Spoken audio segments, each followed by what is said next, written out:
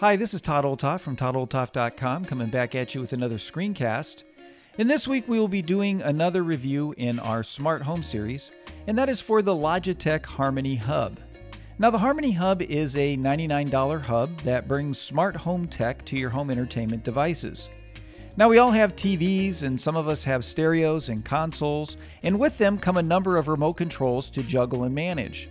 The Harmony Hub puts all of those remotes into one device that not only allows you to control those devices with your smartphone, it also lets you set up scenes that integrate with your smart home tech, like your lights and even your thermostat.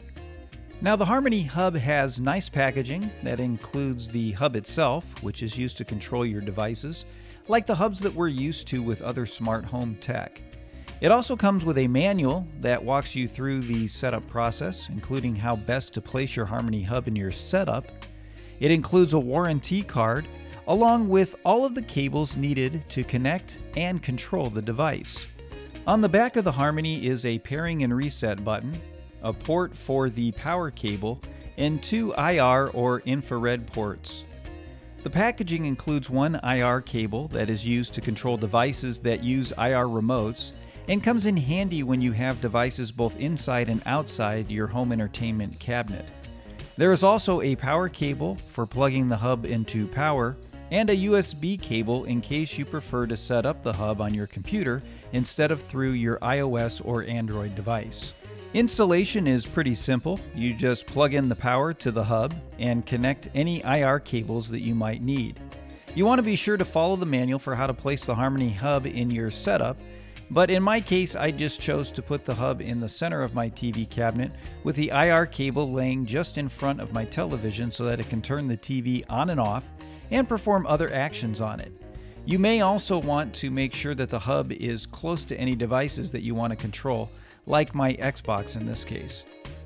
Once the device is plugged in, you will get a blinking red light. You wait 30 seconds and then begin the setup process. Now that I have things set up physically and the hub is blinking, let's go to my iPhone and finish the setup process with the Harmony app, which you download from the App Store.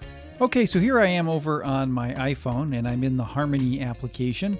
And so we have the option to connect to a hub or set up a new hub. So in our case, we want to set up a new hub, so we're going to tap on Setup Hub. And so it's going to play a little video for us that shows us how to connect to the hub, and it says to wait for 30 seconds till that red light is blinking, and once that's done, then it takes you to the next screen. And so as we've already seen, we've got that set up and we've waited the 30 seconds, and so we're ready to go. Now what it does is it picks up your wireless network, and so it asks for your password for that. So let me go ahead and type that in here. Okay, once I have my password in there, I just tap on join, and so now it's going to connect to the wireless network. And so it's doing that with the hub itself to make sure that it's connecting and getting set up. So depending on your network and all of those different pieces, it might take a little bit of time. You just have to wait for it to finish, and once it's done, it takes us to the next screen. And so what it wants you to do is to sign up with a Logitech username and password. And so you can do it by Facebook or through Google or through an email where you set up your own. So let me just go ahead and log into my account here. Okay, so now that I've got that in, it's connecting, and it asks me to accept the terms on the licensing agreement. I'll just tap accept. And so now it's going to update the software. It says wait while it's upgrading the software. So it's going to go through that process. Could take about 3 to 5 minutes. You can see it tells us it's downloading, then installing, and then preparing my hub. So I'm going to go ahead and let it do its download, and once it's done, I'll come back and show you what it looks like. Okay, so now that the update is complete, you can see that it says I've got the same remote model because I do have another Harmony Hub on my network, and so I just wanted to show you what that looks like. So it wants me to ask if it wants to restore the activities from the other hub because it does store all of this information in the cloud, or do you want me to add it as a new remote? So in this case, we're going to add as new remote, so we're just going to tap that on the bottom, because it's in a second location. So it's going to prepare my hub, and it says it takes about a minute or so to get that set up. So it's going to go through this process. Once it's finished, it will then show up, there we go, with a screen that shows me a little more information about the product info. So you can take some time to get to know the Harmony Hub. It has a list of compatible devices. You can see there's the hub there if I tap on on the hub. It will give me information on where to place the hub and the best way to use it. The same is true for the IR mini blasters, in case you have one of those that are set up, which we do. We have that little mini blaster already set up. So it does give you a little bit of a tour on how to walk through this. I'm just going to tap on the upper right corner there to the next page. And so then it says, do you already own a Harmony remote that you want to copy or import the settings? Now this is nice if you did have a previous Harmony remote of any kind. You could actually copy the existing settings to your hub, and then that would function the same way with your iPhone or through your voice commands or whatever you're going to use. In this case, I'm just going to set up as new. So now what it does is it finds different devices on my network, and you can see all of the different things that it's found on my network that it can control. See, I've got some Sonos speakers, I've got a Yamaha receiver, I've got a couple of Apple TVs that are set up, I've got a Roku, I got some Philips Hue bulbs and that sort of thing, and those are the devices that it's found. And I can rescan and do some others, but what I'm going to do is I'm just going to turn off a few of these because I know that these don't exist in my current location, so I don't want those to be added in there. My Philips Hue stuff, that's fine. For Apple TVs, if I just tap the eye there, it'll take me to the next page, which will show me which generation Apple TV it is and what the IP address is on it. So that way I can check to see which one I'm supposed to add. So let me just go ahead and fix that, and then we'll go to next. Okay, so now I've got the two devices that I want selected turned on. I'm just going to tap on next. And so it's going to add those two devices to my Harmony hub automatically because it knows that I want to use those in order to use the hub and control it. So we're going to let it go ahead and add those devices. It could just take a few minutes as it's transferring that information. There you can see that the Hue bridge was detected on the network, so they want you to press the center button in the bridge to pair it with the Harmony hub. So let me go ahead and do that. Okay, now that that's all paired, you see that I can add devices, additional devices, by hitting the button below. So let me just go ahead and close this window. Okay, so as you can see, I've got my Philips Hue right there, and I've got my Apple TV. But let's go ahead and add a few other devices. So I'll just tap on Add Device. And so what it does is it asks you what type of device you want to add. An entertainment device, some kind of home control, a computer, you want to scan for Wi-Fi devices, you can do that as well. So if I just tap on entertainment device, I can tap on that. And what I need to do is put in the device manufacturer name and the model number in order for me to add the particular device. So let me just go ahead and do that. Okay, now that I've got that information in there, I'll just tap on Add. And it's going to add my LG TV, and you can see that it's added that on there. And now what I can do is go through and just add other devices as I go. So let me go ahead and add some of these devices, and then I'll come back and show you what it looks like when it's finished. Now in some instances you'll go to add a device, like I tried to add my Nintendo Switch here, and it'll let you know that it's not compatible with IR based remotes and it's not compatible with all Harmony hub based products. So it does give you a warning there. Nice that it even shows a picture of it just to let you know. I'm going to go ahead and tap next though, and it's going to go ahead and add it, but it's just letting me know that it may not work very well. So let's go ahead and tap Add a Device again. Now, a few other things you can add is you can add home control. If you just tap on that, you can see the different home control systems that you can add to the Harmony hub. In my case, I've got some Nest devices, so let's go ahead and just click Nest. And so what it's going to do is cause me to sign in. So let me go ahead and sign in. And so I've got to sign into my Nest account, so it's going to take me over to Safari to have me sign in. So let me go ahead and put that information in here. Okay, so it goes through the sign-in process here, and then it just, let me just say not now, and then it just shows me the works with Nest, and that Logitech can do the following types of things here, and it gives you a list of stuff if I accept it. So I can control the thermostat, see Nest products, carbon monoxide information, set home and away, that sort of stuff. So I want to do that. I'm just going to tap on accept, so it's going to add this hub to my Nest setup. It says that the login was successful.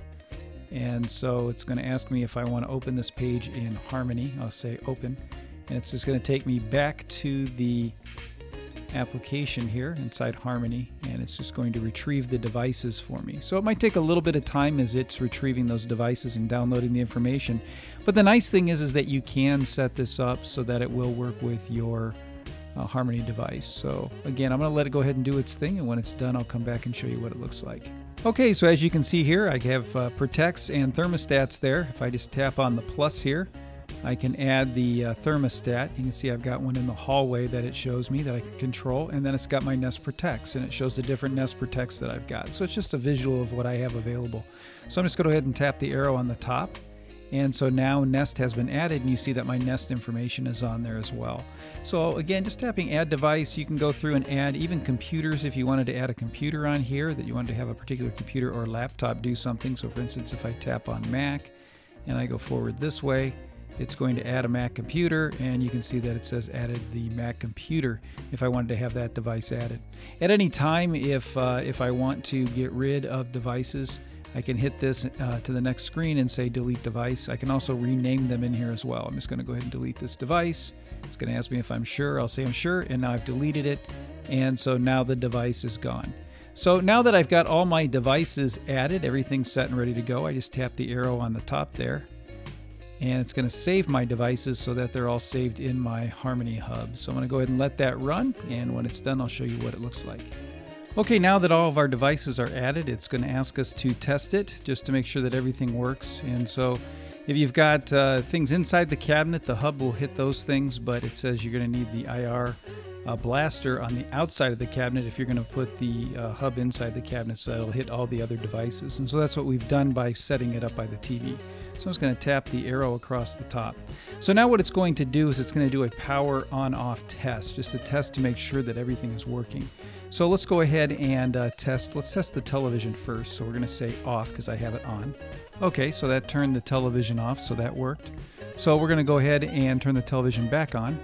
And so now my television is back on. Now, if at any time it's not working, you can tap the fix area over here. And so what it will do is allow you to troubleshoot each of these devices. So for instance, if I want to troubleshoot the Microsoft Xbox One, I would tap on that, go to the next page, and then it will walk me through this whole system here about whether it can try to power it on or not. And so then it's going to work to test it for me and troubleshoot it. And it's going to say, did it power on? In this case, I'm going to say yes. And so then it says it's okay, and it takes me back. If it says no, then it gives me suggestions on ways to fix it to make it work. So our main devices are working right there, so that's excellent. So now we're going to tap next. And so now what we're going to do is take a look at lights. And so all my devices that are a part of the same group are in here. And so I need to work with my various lights here. So I need to add a group. And you can see I've got all my lights here where I can add a group. Let's just tap on add a group. And you can see here in the group, then I can choose what lights I want to use. And so in my case, I want to use everything that is related to my upstairs. And so I've got my displays there. I've got my loft lights. Let's just choose all of those. I've got the TV stand. There's another loft light there. I've got my desk lights and this loft light there. So those are all of the lights that I need. And I'm just going to call this loft lights. So I've got those lights all set up. I'm going to say done. And so now I've got my group here of lights. And so I just need to tap the right arrow. And so now it's going to add that group of lights for me. You can see that it's going through its process there of adding them. And you can create these different groups with your lights. If you've got different hue bulbs and that sort of thing, you can go ahead and set up different lights. And you can see there's my loft lights. If I wanted to be more specific, maybe I just wanted to only turn off or on the overhead lights, I could set it up that way, or I could be more specific. So it's up to you what groups you want to add. So let me just add a couple more groups here, at least one more, and then we'll come back. Okay, so now I've got all my light groups set up and ready to go. So let me go ahead and just tap on the forward button on the top right there. And it says now we can create different activities. So I can create a watch TV activity so that with a touch of a button I'll be watching my TV, and it will change all the inputs for me. So let's go ahead and do that. I'm just going to tap the next screen here. And so the devices that I want to have come on when I'm watching television would be the LG and let's say the Apple TV, because that's what I'm using right now. Let me go ahead and tap next. And so now it's going to power on both of those. And so now it's selected the Apple TV, and it's actually set up that way on my monitor, on my television, that the Apple TV is on. And so I'm going to tap that yes, my devices are on, so that that's all set and ready to go. And now I can set up the input settings if I want to. Select the input settings for your device for the TV watch activity. So let's come in here, and then you can see I've got all the different inputs for my devices here.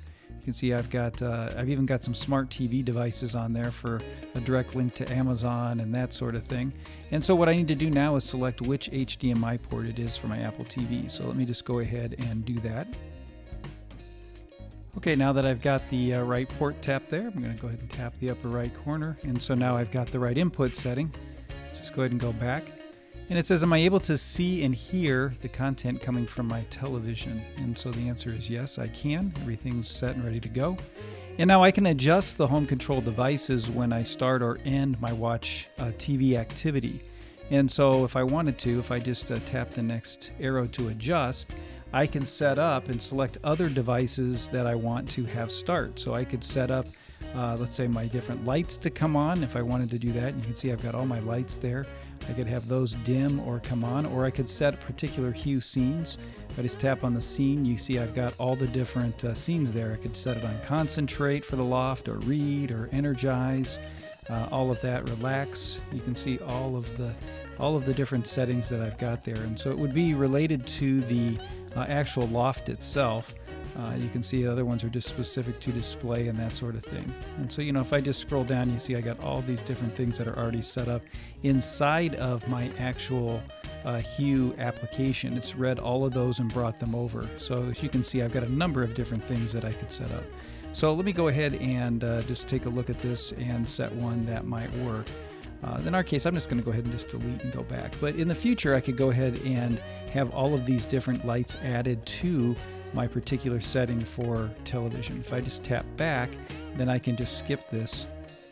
And once I skip it, it's going to save the activity for me. And I can test it now, or I can test it later. And so in this case, I'm just going to test it later.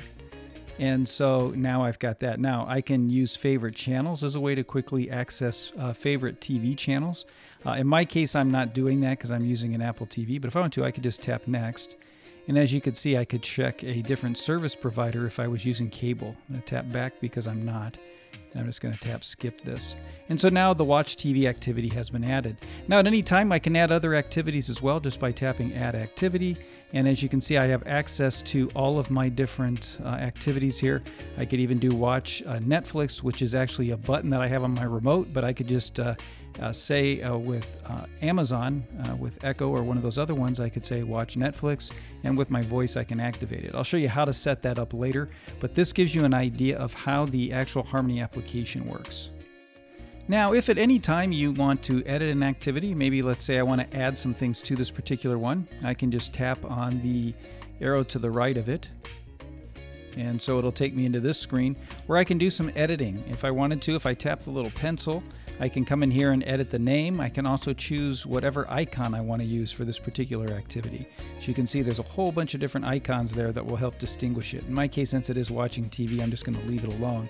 When you're done, you can either go back or go forward if you've made a change. I'm just going to tap back because I haven't made any change. Now, the other things I can do is I can edit the start sequence. I can change the order of things, what I want to start first, how I want it to start up. I can add a step in between. I can even add a delay. Now, where this comes in really handy is if you wanted to add a delay in there. Let's say you have a receiver that takes a little while to boot up, or maybe you have a television that takes a while to start up. You could start the television, create a delay of, let's say, 20 seconds or whatever, so that when the receiver turns on, then it has enough time to grab all the audio and everything from the television and set the right input. So there are some fine-tuning steps that you can do with the application too, which really makes it great. The other thing I can do is I can edit home controls, and if I just tap on that, what I've done here is I selected all of my lights in my loft area there. You can see I've selected all of those. If I hit next, what it does is it has me select whatever activity I want. Let's just go into the display, and I can choose the colors if I want, a warm or cool color, or various colors here. Like let's say I want to make all the lights red because it's a movie time, let's say, so I'm going to put them up in the red area up there, and then I can apply it to all of the lights and then save it, and then it's going to now also turn off the lights when I finish that. So let's go ahead and say apply to all. And then I'm going to close this window. You can see they're all selected.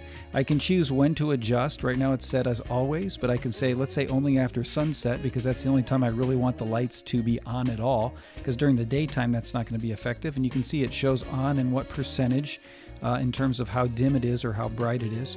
If I just tap next over there at the very top, I just tap that arrow, it's going to wait because it's going to configure it for me. You can see that it's setting it up. And once it's done setting it up for me, then I can go in and make some other adjustments to it as well. And so there you go. So now in here I can set a edit the end sequence if I wanted to. And so this is when it's done, the end sequence of how everything is set up and how it looks. So again, here now I can also rearrange things in whatever order I want them to turn on. I can also add a delay and edit more home controls. Let's just tap back here. I can set a schedule in here as well. So if I wanted to have it come on at a certain time or end at a certain time on certain days, I could do that as well, which is a nice feature. I can also use sensor triggers. So if I've got sensors in my house in any of my rooms here, you can see I've got some of my Nest sensors there. Whenever those sensors are tripped, I can also cause certain things to happen, like lights to go on and that sort of thing. In my case, I don't have anything to change there. And then I've got keyboard options as well. If I wanted to do that, I could have a keyboard do some changes for me if I've got one of those, which I don't, so I'm just going to tap back. And then finally down here I can delete the activity or I can rerun the activity if I want to do that. So that gives you an idea of how this works. Again, if I just go forward, I'm back into the activity. If I tap the arrow on the top right again, you can see that my setup is complete, so I can exit the setup. It's going to put me into the remote application. So now I've got my activities there. You can see I've got my Watch TV activity. I can edit them at any time. I've also got my devices. If I just tap on my devices, you can see all the different devices I've got there, including my lights. You can see it's telling me what the degrees are on my actual thermostat there. I got my sensors and all the devices that I've added to this particular hub. So you can have multiple hubs and just add those devices as well. If I just tap over on the left there in the menu, I can fix issues there, switch hubs, edit, reset, do a whole new setup, and then an upgrade. And then again, there are some app settings if I wanted to do that. If I wanted to auto lock it or dim the screen, I could do that as well. I'm just going to get out of that and come back into activities. So that gives you an overview on the setup of the Harmony Hub. I am going to come back in a second part of the series and show you how it works with some of the other things like Amazon Echoes and also being able to set it up in Homebridge as well. So that's all I have for this week. I'll be back at you next week with another screencast to help you learn how to do more things with your Mac. If you're interested in help in setting up your own Mac or software or need some troubleshooting help, feel free to contact me at todd@toddolthoff.com.